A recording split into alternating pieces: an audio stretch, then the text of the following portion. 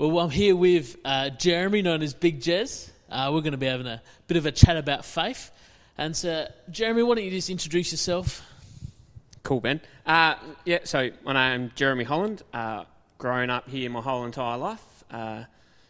Met and married a wonderful woman called Jessica, and we've now got 3 lovely kids called Amos, Zoe and Ivy. And the last few years I've sort of worked in the area as an SSO and currently up at Millington District School, just supporting kids and teachers in sort of the everyday running of a day in the life of a school kid. So, it's been interesting and challenging and just enjoyable.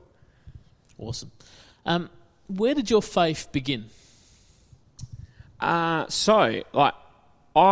grew up, my mum, when I was born and all that, was already in church and was this already... church? Yeah, this church. So in the old church over in Edithburgh, in the first church on that site there, she was already in, she was sort of well invested in it and had become a believer, and my sister was there and all that. And so as a very young kid, she took me off to school, to church, into kids' church or Sunday school. And then my dad became saved, and it was a definite, everyone went to church regardless, like it was a Sunday morning thing, we did it. So from a very young age, I've been in church, and Did you like it as a young kid? What was there not to like? Pyjamas and crawling under chairs and sleeping and drawing on the under... There was probably not a pew in that church that didn't have some sort of scribble from me and my mates. It was just, as a kid, it's sort of... It's hard to explain because it's completely different type of community to, say, like a sporting club or being a part of like a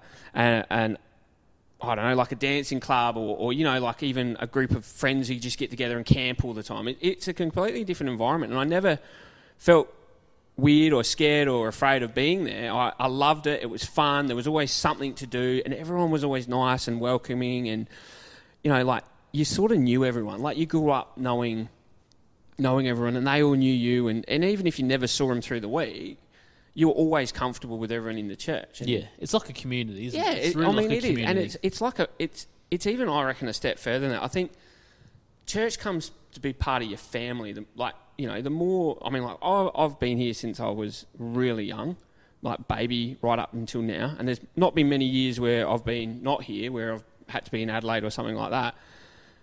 But it becomes family, I suppose it... Was there a moment where you made a decision saying, I believe this, I want this in my life, or was it just like a gradual thing over time? I suppose... Or a bit of both even, I don't know. Yeah, there was a Keith Hounslow thing that happened down here. I reckon it was about 5. I saw a whole heap of people getting prayed for and things happening, and I didn't quite understand, but I knew I wanted to partake, and so Mum took me out, I got prayed for, and I sort of got to speak in the tongues and stuff like that. That sort of came throughout the rest of that year and a bit on. Yeah. I'm similar. Some people say, this is the day I decided to become a Christian. It wasn't like that for me. No, it wasn't for me It was just a gradual thing as I kind of was in church, learned about Jesus. It just became more and more real. There's definitely moments in my life where it's like, that was a big moment where I took a step. I would be the same. But my faith, I can't pick a point where it started. I just kind of grew as I knew more about God. And I made a definite decision when we sort of started going to youth, and Pete was sort of starting to chat with us about like living a faithful life, living a holy life, like baptism and stuff like that. And a couple of guys got baptised sort of straight away and got baptised together. And I remember saying, I'm not just going to do it because they've done it. I want to do it when I feel like. Yeah. And I was 18 when I got baptised in water. I was 17. Yeah, and it wasn't anything like, well, I'm 18 now, I should just go and do it. It was the fact that I felt that God had said, let's look at what I've done for you. Let's look at what's been given. I'd had the truck accident. I'd, had a few other health issues and stuff like that. And he'd always brought me through it. And I just sort of, at that point in time, at that age, I just sort of went, you know what? Yeah, I want to live my life according to you, and got baptised, and a whole heap of roadblock things come up, bad choices.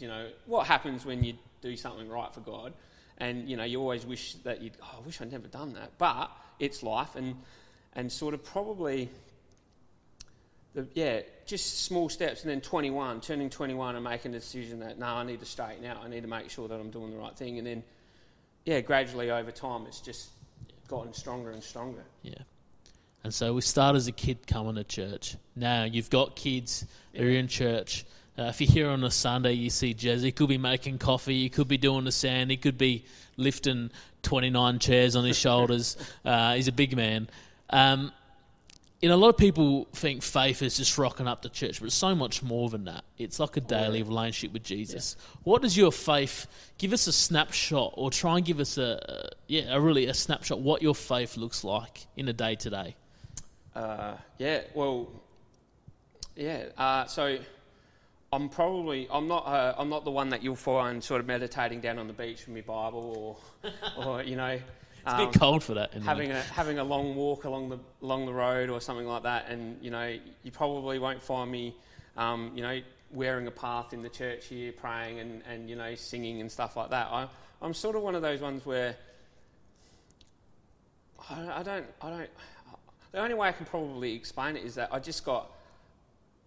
still got that childlike trust in God. I just, she'll be right. Like diabetes. I was so worried. We were so scared, Jessica and I, just dating. And we went to a camp and I was asking her, whether I could eat mashed potatoes and peas, But I just felt at that camp, God just sort of said, you need to go back and grab that childlike trust in me, that faith, just that childlike faith that I'm always going to come through for you. And that's what I've been running with ever since. Just you know what?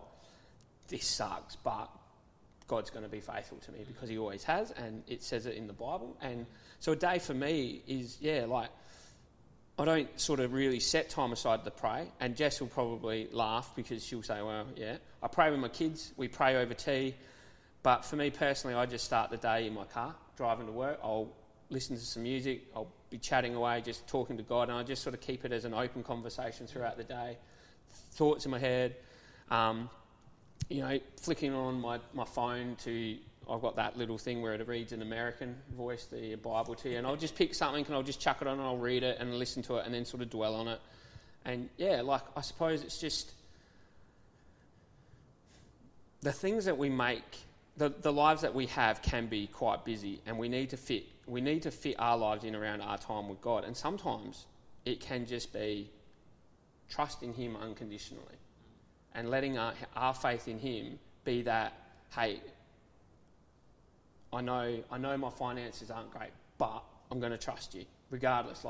Sort of like what your kids do with you, They just know that you're dad. They know that you're going to look after them. They know that you love them, and you can tell them off 1 minute and they'll be sitting on your lap having cuddles next. It doesn't matter, you're dad. I think that's what a lifetime of faith does. You build that, because knowing God is a journey, isn't it? Oh, yeah, definitely. It's like when we were kids growing up. We get to that point because we learn more about God. Yep. We learn about his character. It's like when you first meet someone. You learn about him over time. And over a lifetime, as you follow God, as you learn about him, you can build that trust. And so some days you got time to sit down and read and pray. Sometimes the kids wake up and they've all pooed, everything's wet, they won't eat anything, everyone's crying, and it doesn't happen. The trifecta. Because you know God and you've got the foundation, it's okay. Yeah. And that's a lifetime. And faith is so practical, isn't it? Because it helps in those times. It helps the finances, the work, the family. Well, thanks, Jez. No worries. Thanks for sharing. Thanks for being open. Cool. It's a good chat. Cheers, mate.